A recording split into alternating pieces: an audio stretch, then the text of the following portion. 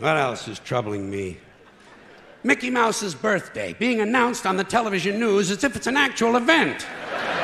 I don't give a shit.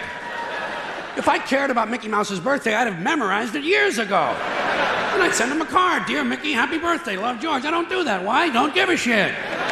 Fuck Mickey Mouse. Fuck him in the asshole with a big rubber dick.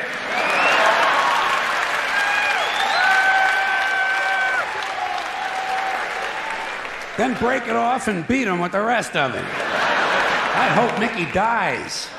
I do. I hope he goddamn dies. I hope he gets a hold of some tainted cheese and dies lonely and forgotten behind the baseboard of a soiled bathroom in a poor neighborhood with his hand in Goofy's pants. Mickey Mouse. No wonder no one in the world takes our country seriously. We waste valuable television time informing our citizens of the age of an imaginary rodent.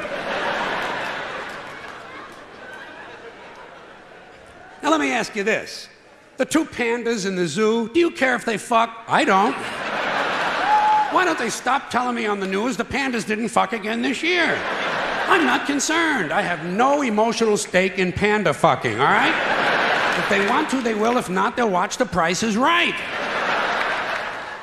Probably the only reason they're not doing it on time is because some jack-off from the environmental movement has moved into the cage with them.